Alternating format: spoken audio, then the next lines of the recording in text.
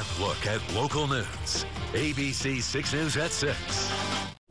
Minnesota is facing a large transportation funding shortfall, and local leaders say it will impact our region. According to a national transportation research group, TRIP, over the next 4 years, Minnesota could lose nearly $3 billion in transportation funding, and they say that will lead to increasingly deteriorated roads. Over the next 4 years, state funding for roads, highways, and bridges is going to decrease by 16%. Today, local transportation leaders talked about a new report put out by TRIP that shows unfunded transportation projects in the Rochester area cost up to $53 million.